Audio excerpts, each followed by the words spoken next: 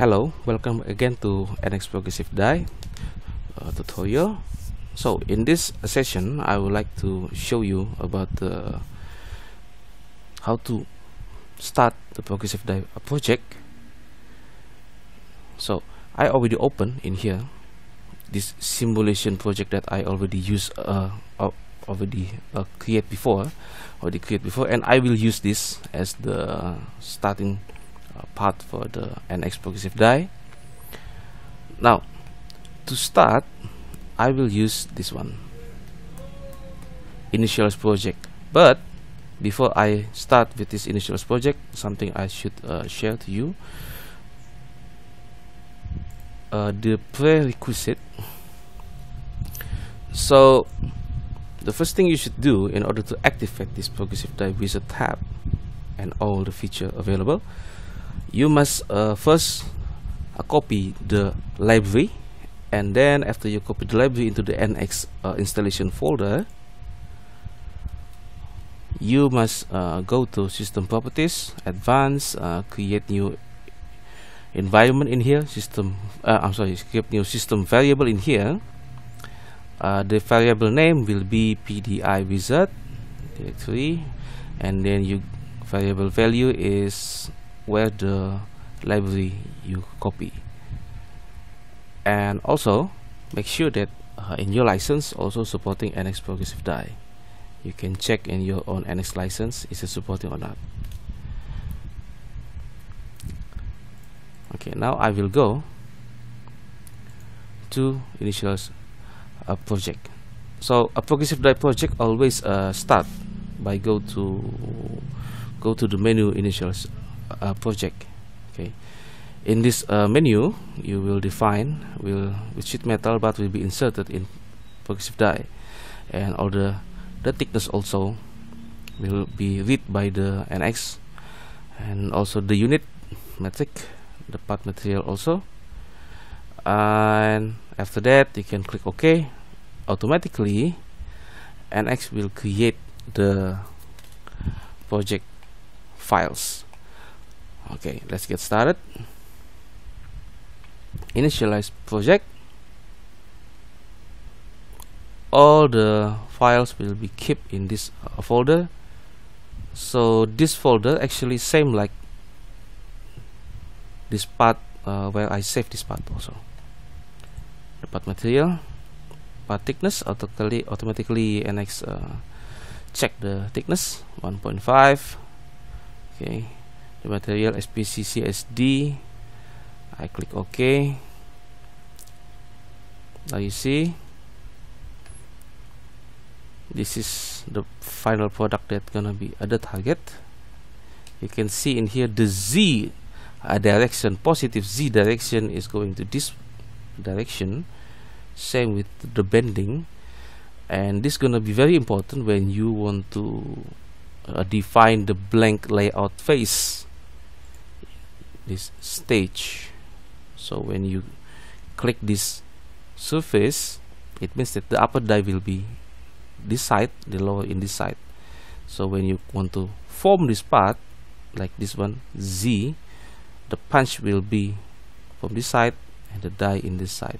So it means that when I go to blank generator tools, I must select the surface in and see the Z direction. So the upper part, the upper surface. Okay. Now NX creates this assembly tree after I click Initialize Project.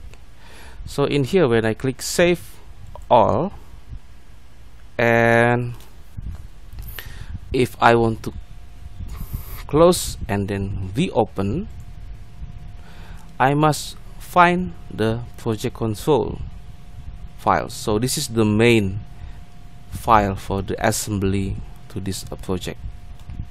Okay, so it means that if I want to close, I close this part, and then I want to open, what I need to looking is the project console. Do not open the other part. If you want to open the Progressive Die project, you must open this project console.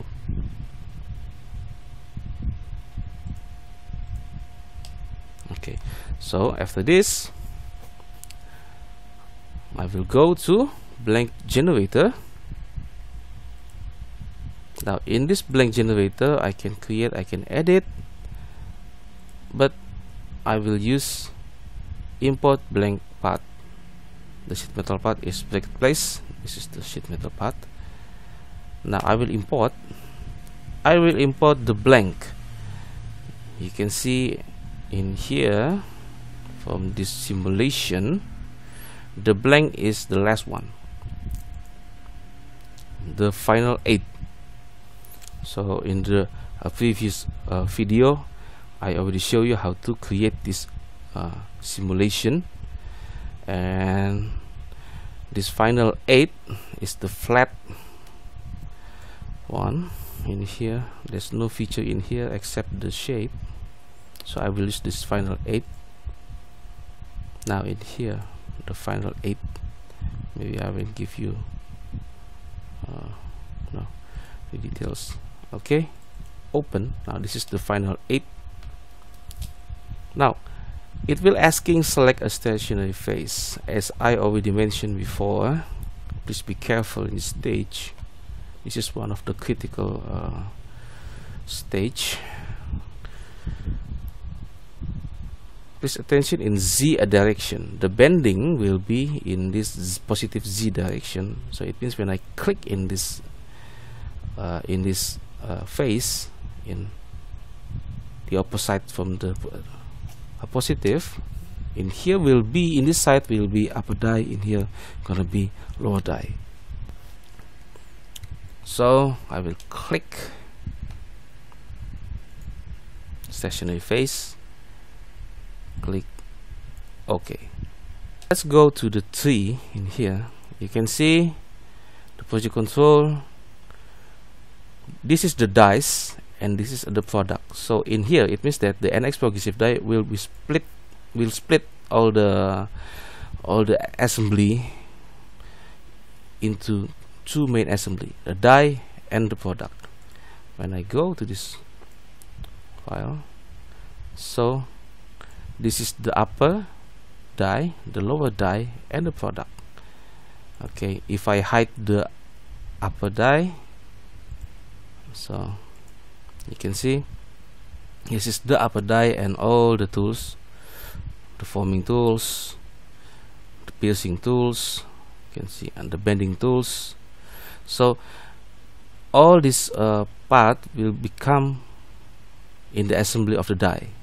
And meanwhile in the strip simulation, also on the scrap, everything in here, as you can see, the moving part in here, it gonna be on the assembly, on the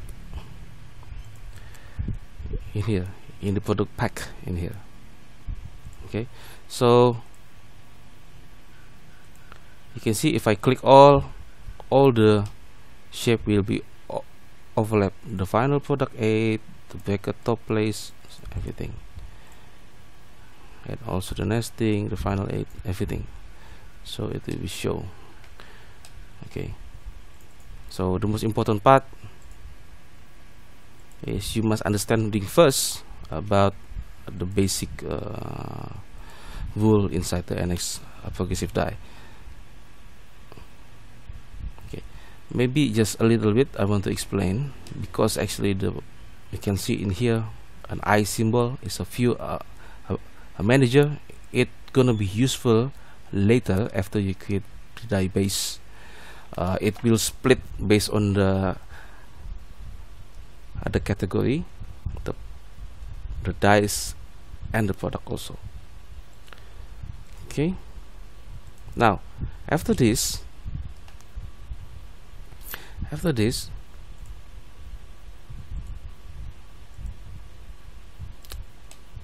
finish, I want to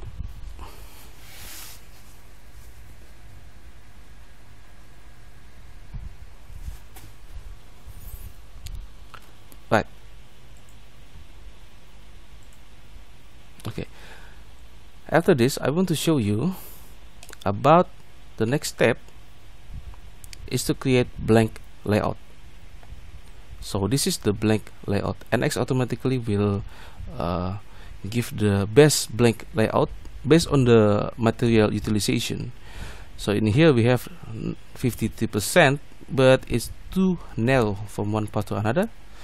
It will be not good, because maybe when you want to add some kind of tools in here, it will be overlap the tool. So I will increase maybe 150. It will reduce the material utilization. So in here we have only 51%. It means that 51% will become the useful part, and the rest 49% will become the scrap, and you will be wasted. Okay, so you can play with this pitch, and maybe you can play with the rotate also.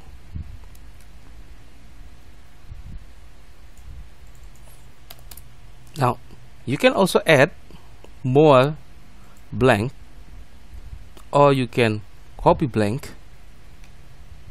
click OK, you can get 2 more blank.